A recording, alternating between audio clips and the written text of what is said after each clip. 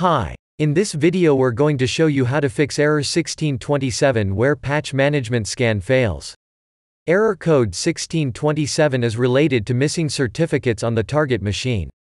We recommend to export certificates from an endpoint where patch scan tasks work properly, and then import them on the machines that fail this task. So, what you first need to do, is find an endpoint where patch scan tasks complete successfully. Then, press Windows key and R, type certlm.msc and hit Enter. In case of Windows versions older than 8, type instead mmc.exe. Using the Certificate Explorer, navigate to Trusted Root Certification Authorities and look for DigiCert Global Root CA. Right-click on it, and export it.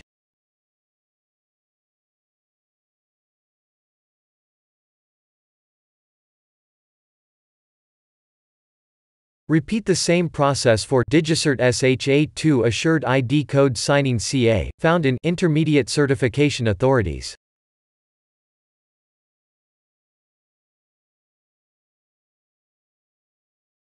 After you have exported both certificates, go to the machine that fails patch scan tasks, run certlm.msc, and navigate to Trusted Root Certifications Authorities, where you will import DigiCert Global Root CA.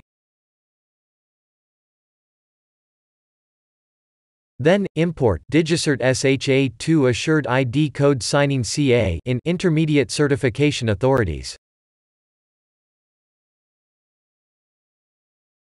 In case you have multiple endpoints that encounter this issue, you can just run these commands on them in command line with administrative rights, for a faster import. Thank you for taking the time to watch this video.